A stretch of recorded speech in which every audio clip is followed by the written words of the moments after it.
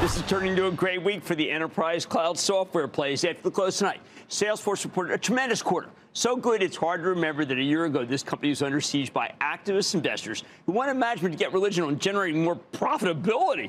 They certainly delivered. Tonight, Salesforce reported a solid top and bottom line beat with a much better than expected operating margin and incredible cash flow numbers. Oh, and their data cloud division saw a major acceleration. That's the most important division, up 22% year over year. Hence why the stock is roaring in after hours. So let's take a closer look with Marc Benioff. He's the co-founder, chairman, and CEO of Salesforce to learn more about the quarter and what comes next. Mr. Benioff, welcome back to me, buddy.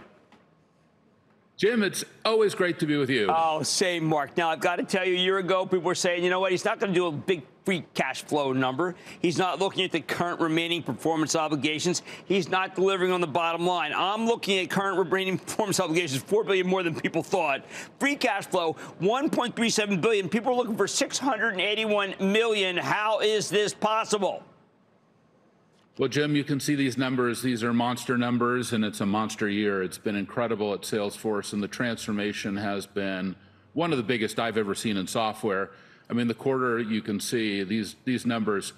Few companies have ever delivered numbers in software at this size and scale, and not just in revenue, but in cash flow as well. Exactly like you're saying, this cash flow number, I think, is up 1,000% year over year. It's incredible. Yeah, I mean, a lot of people were looking at, look, your earnings per share, obviously much better than expected, but the numbers that I really count on, the ones that everyone's measuring by, are those two. Now, they're also measuring, one of the things that's happened this quarter is that when I hear someone does a lot of business with Amazon, it's worth 10% immediately to their stock. And it pops up. I know you've always had a good relationship, but you're doing a huge amount of business now with Amazon Web Services.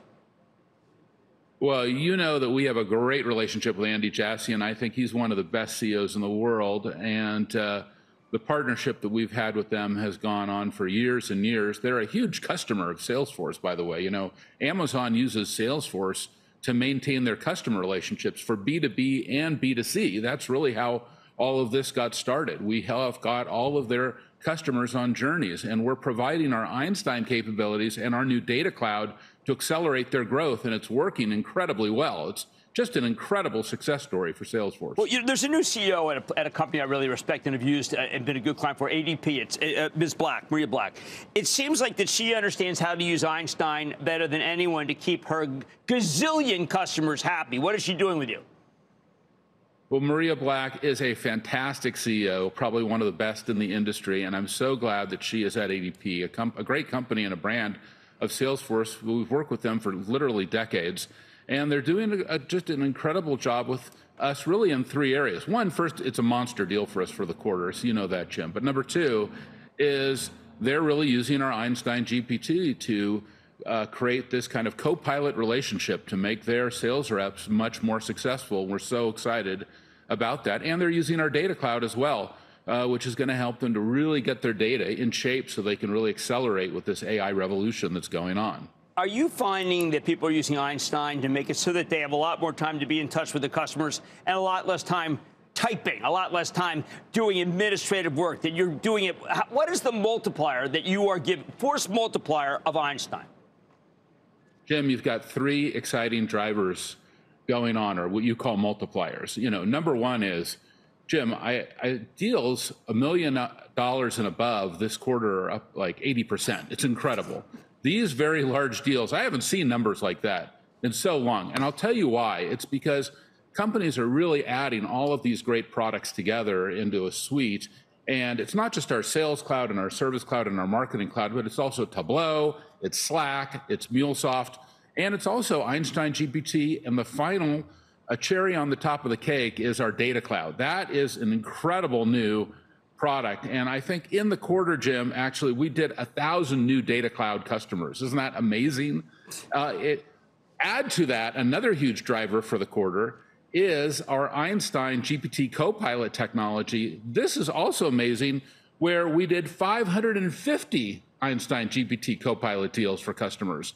So these are customers really putting AI to use. Now, and that is what I think is starting to really drive our growth in these exciting new ways. Is it every vertical? I know finance is supposed to be late. How about retail? Who is putting the money in? Manufacturing? Where are you seeing it? Jim, this is really across the board. I just got off a plane, as you know. I've been in Tokyo all week. Jim, right. I couldn't believe the traction every single customer was implementing Data Cloud. We did our world tour yesterday. I did the keynote. I got on the plane. I got off the plane. I'm here. You know, we had thousands of customers who are interested in deploying Data Cloud in Japan because they all need to go AI.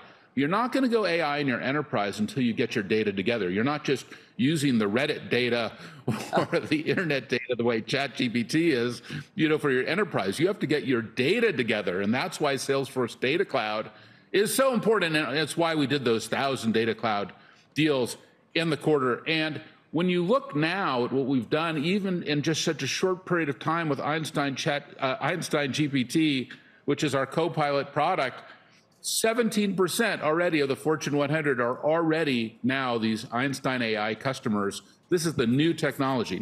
I'm not even taking into consideration the trillion Einstein transactions we did this week, which is our predictive and generative layer, our whole trust layer. That did 1 trillion transactions. These are just across the board new customers. Okay, well, I saw it was like 1 trillion a month, and now it's 1 trillion a week. And when I see you next, is it really possible it could be 1 trillion a day? Well, Jim, this is just an incredible opportunity, what's happening now. And I think we're going to see some unbelievable opportunities with Einstein, and we're going to see some incredible capabilities, not just with predictive AI, but with generative AI as well.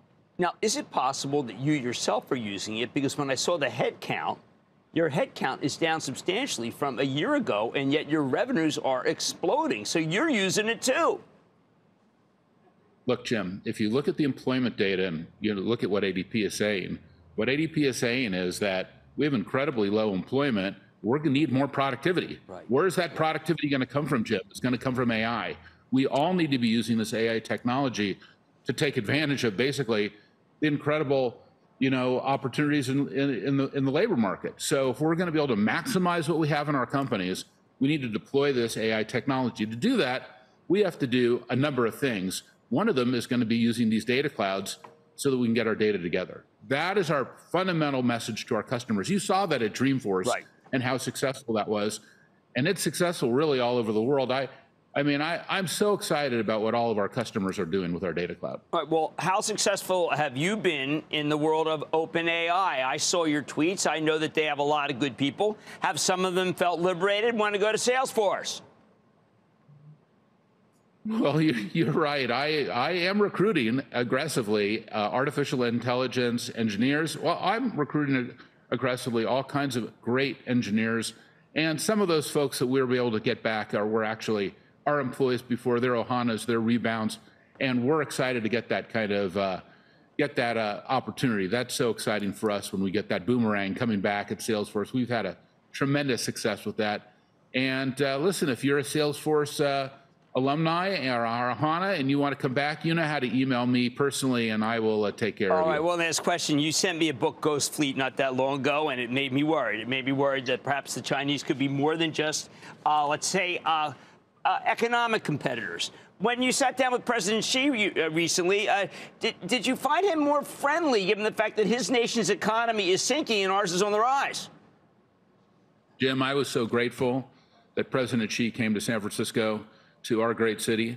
And I was so grateful for a successful APAC conference where we had about 35 heads of state. We hosted many of them at Salesforce Tower, showing them this vision of artificial intelligence. And I felt there, and also I'll also tell you at the UK Safety Summit, which I also attended in the quarter, Jim, the Chinese ministry came, and to see China participating on the world stage and really having that collaborative relationship with us again. This is so important for everyone going forward. And I'll tell you that in the quarter, we also deployed at Alibaba for the first time, including getting Caring and LVMH up and running on the Alibaba cloud. I am so excited about that. It's a huge accomplishment. You buried the lead. These are all the great companies that you could possibly see. Marc Benioff with honestly, Marc, an amazing quarter. Congratulations. I thought the summer quarter was good. This is amazing. It's awesome. It's an awesome quarter. Congratulations. Well, we're going to do 8.7 billion. I mean, Jim, you look at not just an $8.7 billion quarter. We're going to do now $34.8 billion. Even David Faber will be impressed. I mean, that is really saying something, isn't it? We will see Well, I'll see you tomorrow on a replay, no doubt. Be nice to David Faber, Jim. Come on, he's a great guy. You know promise. that. That's Marc Benioff, co-founder, chair, and CEO of Salesforce CRM. And yes, congratulations on a great quarter. Jim, we love you. I'll see you soon. We love having you here. I'll see you soon. Thank you. Okay, bye-bye.